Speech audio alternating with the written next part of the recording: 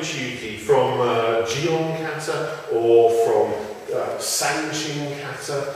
Some people would even say that they're sort of kind of an implied one in lots of other kata as well.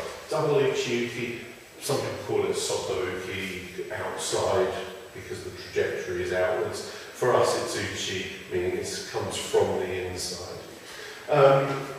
So applications. The last thing I want to do with it is have two simultaneous punches come and we try to knock them both aside, because number one is that that's not the most likely thing to happen.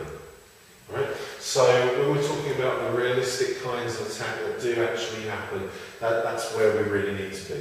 So what's the most realistic attack in the world? Well, big right hook's the most common, so that's the one we'll deal with. And of course, what happens if you don't deal with the big right hook? Well, there's a big left hook coming next, because the guy's flailing and going for you. So what we do has to be pretty instant. And if you're thinking this hand's going to do this and this hand's going to do that, sometimes that can be a bit of a hindrance. But if all you do is use the same thing with both arms, then that could be an easier method of movement. So I don't want to fight, leave me alone, boom, and I've gone in, stopped the hit from hitting me and hit him with the other hand. And that gives us our double uchi in a manner that could help us out a lot.